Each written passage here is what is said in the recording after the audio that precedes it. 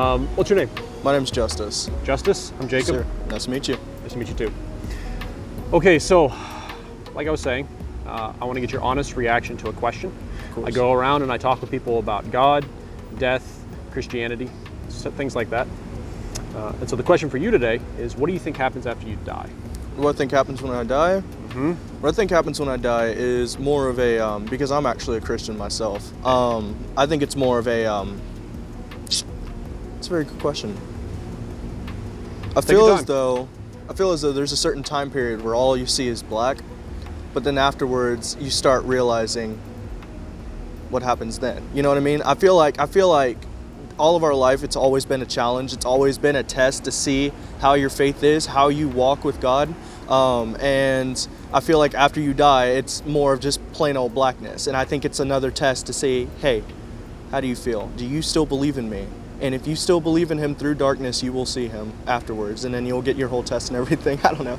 I've only been taught a little bit about it. Where did you pick that up from?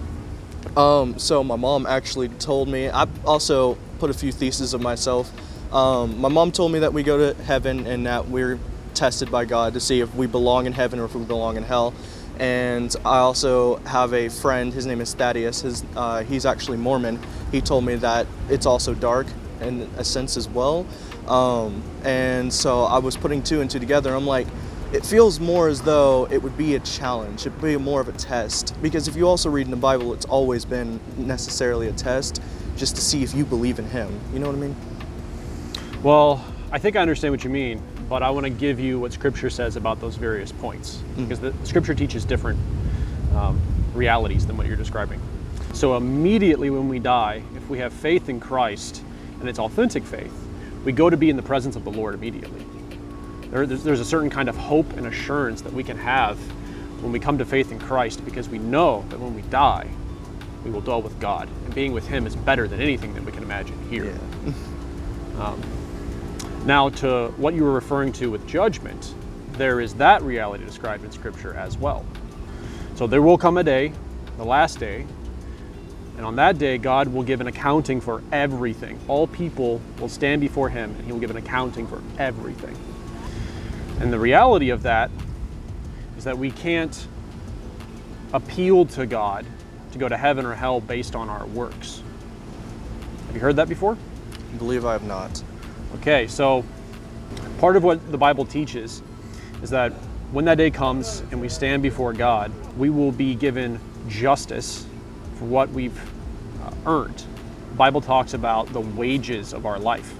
And according to places like Romans 6:23, whenever we sin, the wages that we earn is death, spiritual death. We deserve wrath.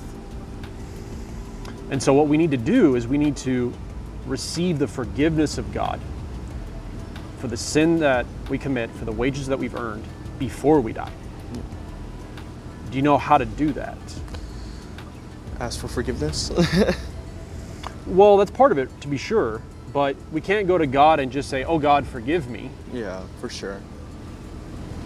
So you understand that that doesn't really work that way? Yes, sir, I understand that. So then what gives? How can we be made right? How can we be forgiven? I feel like, yes, asking for forgiveness, but it's more of, so something I've actually told myself is, if you ever ask for forgiveness, don't just ask for forgiveness out of the sheer fear of it. Don't ask for forgiveness just because, oh, I'm about to die or something like that. You want to ask for forgiveness and actually mean to ask for forgiveness and work your tail off to get better at it. You know what I mean? Again, I know what you mean, but that's actually not what Scripture teaches. Really? Did you know that? No, I did not. Our works don't merit anything in the sight of God. They just prove whether or not someone's faith is real. Yeah. That makes sense? Yes, sir, it does.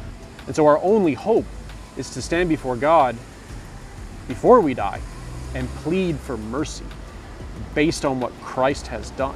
Yes. So if you continue in the way that you're currently thinking, you will die, and then you'll stand before God and try to appeal to him based on the works of your life. And it's not going to work. I understand. And so I don't want that. I don't want you to meet God on those terms. I would plead with you to think that that's wrong, something to repent of. This helps a lot because if I was thinking the way that I was and it was wrong, and I've got some help finally to understand these kind of things the right way, I mean, that helps a lot because my girlfriend, believe it or not, she's actually a Satanist. Really? Yes. I'm a Christian, she's a Satanist, and a lot of my friends have been always asking me, hey, how does that work? But recently, actually, she's been asking me to help her become a Christian so we can raise our family in a Christian household. Yeah. Whoa. Because I'm always praise talking God about for God. that. Yes, sir. And you know, my way of doing it was to always listen to like Christian metal music, which is like Demon Hunter or Skillet. And because that's her way of being able to touch out with it, because she likes that kind of music and I've liked it. So I'm still kind of shocked that she's wanting to be a Christian, right? Wow. So at some point I was trying to see if I can get some help, and God sent here, right?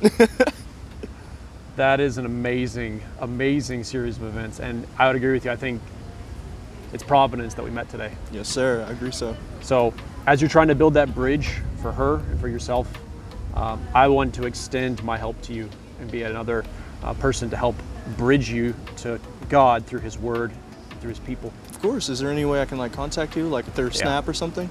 Yeah, I'm willing to give you my phone number. Okay. And we can connect for coffee at the church that I go to, whatever we can work out this week. So sounds good. Jacob Stafford. Yeah, you got it. And I'll check it once I can actually turn this off now.